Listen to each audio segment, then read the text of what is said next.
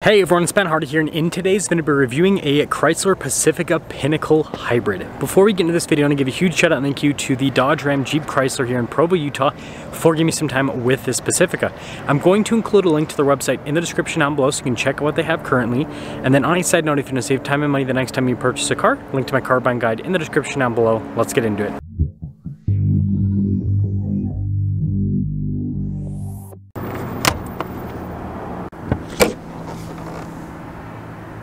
Powering this is a hybrid 3.6 liter V6 that's paired to an electronically variable transmission. Power outputs are about 260 horsepower with the MPG rating being 82. The MPG rating without any sort of hybrid assist whatsoever is 30 miles per gallon, and this can go 32 miles on a single charge with the electric setup. Now, before we move forward with this review, I do want to mention, if you want to see more videos just like this, then I recommend you subscribe because I post content every single day. So taking a look at the hood, you guys can see the distinctive lines that pop down, and then you can see on either side as well. And then we've got the Pacifica's signature headlight design, pretty angular looking, and then I like this little trim piece down below. You can see the brushed finish here with the center. Notice how the grille is mostly blacked out. And putting it all together, you can tell that this is definitely a luxury minivan, at least with the trim pieces they're showing. Now around the side here, our tire and wheel setup is 235/60/18 on the front and over on the rear. And you guys can see here with the wheels on the coloration, again, it has kind of more of an upscale appearance. And then got our Pinnacle badge here on the side, and then more of that brushed trim. Same thing on the mirror caps, and then with the window trim as well. And putting it all together, there is your side view with the Pinnacle. Now taking a look at the key fob, we have our lock and unlock function. We got the opening for the hatch, remote start, the opening for the doors, as well as the Chrysler logo on the back. Now popping into the cargo area, first off, I like how the straps are all nicely labeled for the seats if you want to do the stow and go setup, so you can fold the seats down into the cargo area. But yeah, I mean, just like most minivans, it is pretty dang spacious back here. We also have a 12 volt as well. And when you're all done with the rear, just press that button and that will lower the hatch right back down. And then we've got this cool light bar design here in the rear with the Pacifica, and then you can see e-hybrid badge down below and the Pacifica badge on the other side.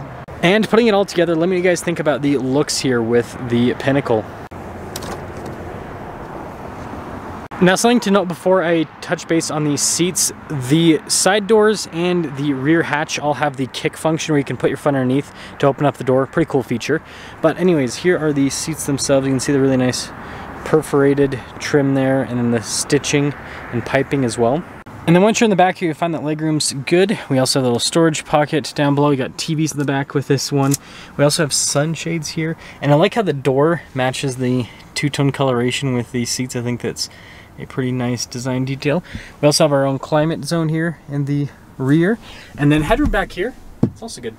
Now in the third row, I'd say you could comfortably fit adults back here. We get sunshades here in the rear, which is cool. And then look at these seats in the back. They're just as nice as the second row, so I think that's cool that they didn't cheap out with those. And then headroom back here, it's good. Now taking a look at the front door panel, you guys can see soft touch here and down below. We also have all of our window controls. Notice all of them are automatic. Power folding mirror function, got memory seats, and then the mirrors do have blind spot monitoring. And then taking a look at the front seat, you can see perforated all down the center portion. Got the cool stitching design. All of our adjustments here on the side. Got our light controls here with the fog light, and then notice all the soft touch trim on the dash.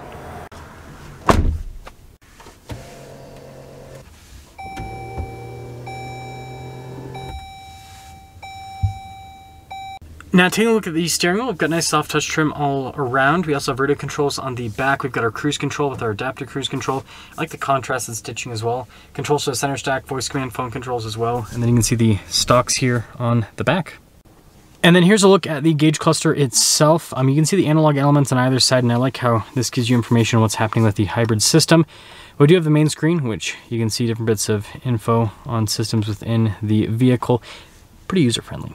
Now we also have a 360 camera system here with the Pinnacle, so that helps out. I mean, the minivan's got really good visibility out the windows, but still a big vehicle, so it's nice to have a 360 camera system.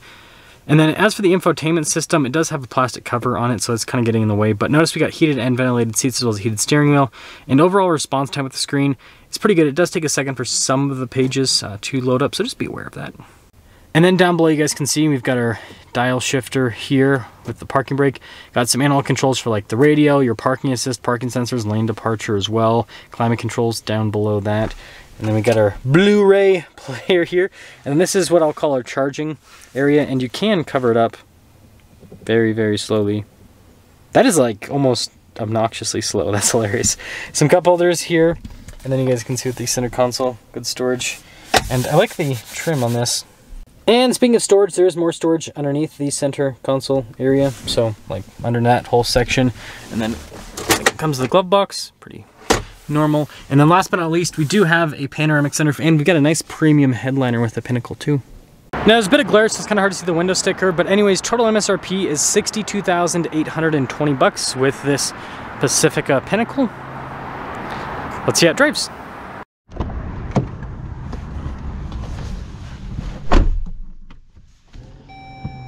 Well, let's talk about visibility before we set off, and I'll move that up a little bit. So here's visibility over the hood, both the mirrors, dual blind monitoring throughout the rest of the rear, and Pacifica Hybrid Away, Pacifica Pinnacle. This is like the luxury minivan. I mean, you know, you do have luxury packages with the other automakers. I think the other automaker that comes the closest to this would be Kia with the higher end packages on the Carnival.